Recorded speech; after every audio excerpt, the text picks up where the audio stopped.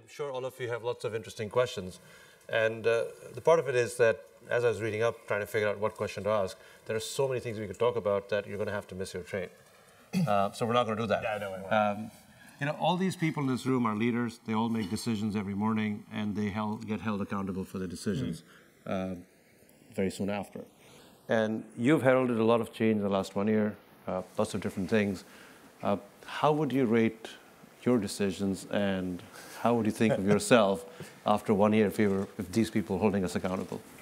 Well, the great thing about my job is everyone else rates my decisions, so I don't have to do it myself. Look, I think we've, I would say a couple of things. I mean, first of all, I think we've achieved a lot in the last year. I mean, particularly given that we are a coalition government, given that we didn't have a majority in the parliament, no one party had a majority in the parliament.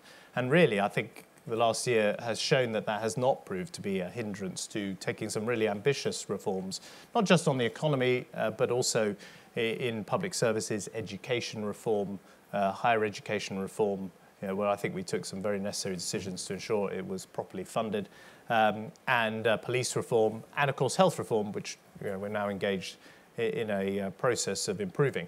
But these are big changes, and then some of the things I highlighted today, I did so because in amongst the big arguments, a lot of those sorts of things, which we spend quite a lot of time trying to get right and we think is quite original to our government, have not, for understandable reasons, got much attention. So look, I think we've shown we're a strong government taking difficult decisions. We believe in the national interest. It's up to you lot to decide whether we've done a good job or not. I think these changes are very exciting. A lot of the stuff that you've done and you're proposing are going to be very interesting things for all of us to watch out for. You alluded to all these people in the room. You said, we want to see how these people are making an impact. What else could people in this room be doing, in addition to all the things you've highlighted, to support some of these changes, some of these ideas that you've brought forward? Well, I think if you look at many of the companies represented here, many of the individuals here, there is a massive opportunity when you open up a sector which currently accounts for around 48% of national income to the private sector to make use of the data that it produces. When you think of the amount of data produced by out of a city like London, the transport data, the social data, the crime data, and so on, and put that to commercial use as well to help individuals find out more about the city they live in, get the services they want, as well as the job that the government has in providing free information, as we've done through crime mapping.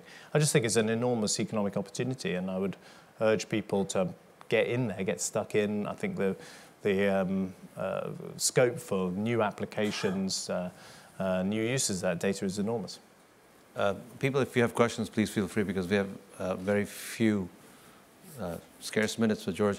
I should have explained I'm going to a meeting of European finance ministers in Brussels, so I've got to get the train. Not everyone is going to be there, but I'm going to make sure I am. Do you have a question, Tim? Thanks, Nikesh. Sorry, excuse me. Mr. Osborne, Tim Lefroy from the Advertising Association. I found that really inspirational, the package of measures that would make the UK attractive to international business leaders here. And it's very true that the government's doing a huge amount. Do you think you've been as good at actually telling people about that and actually getting the message out, especially what you're doing for business in the UK and attracting inward investment? I think the truth is, and I don't complain about it, and for very understandable reasons, a lot of international attention and domestic attention has focused in Britain on our public expenditure savings and the decisions we're taking to reduce this 10% budget deficit. And therefore, some of the other things we're doing have not received the same amount of attention. Now, that is, as I'm not complaining about that, I think that's where the political argument is, that's where the international interest is.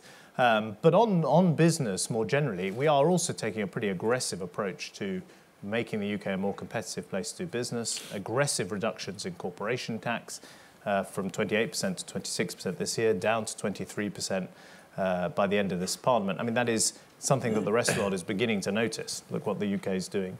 And a lot of the entrepreneurial tax breaks as well.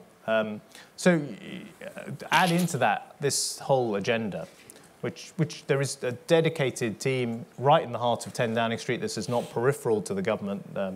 For those of you who know the government, you will know that the individuals involved in this are right literally in the next door office to the Prime Minister.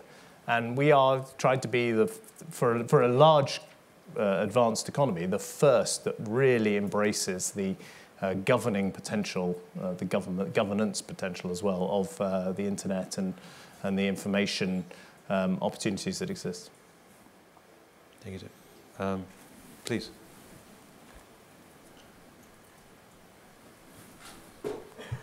Yeah, thank you. My name is Fredrik Baksås. I'm from Telenor in Norway. I agree with the previous speaker here that your speech was very optimistic in its term on what it's going to deliver.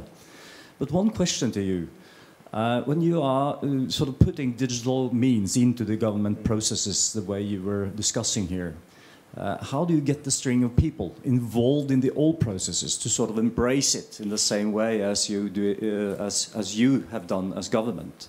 And is it because of the crisis that you might get people to understand that it is a necessity to spend government funds better and to increase the efficiency there? Is these factors that plays in the ability to get this done? Look, I think that helps. I mean, look, first of all, government is, by its nature, has been for hundreds of years, probably since the creation first of government, whenever it was, several thousand years ago, is hierarchical, it is bureaucratic, and it's very large. I mean, I think sometimes it's worth remembering the scale of some of the government departments in the UK, let alone larger countries with larger populations. So the health service employs 1.4 million people directly, and that is an enormous organisation. And you're trying to make it less hierarchical, trying to empower the service deliverers, the professionals who actually work in the public service as well as the users, is a big challenge. But I think actually the technology provides a powerful tool for doing that. We've got, it's not, you need to have the capability of the internet to allow patients to look at different hospitals and compare different performances rather than having to go to the public library and go through a book.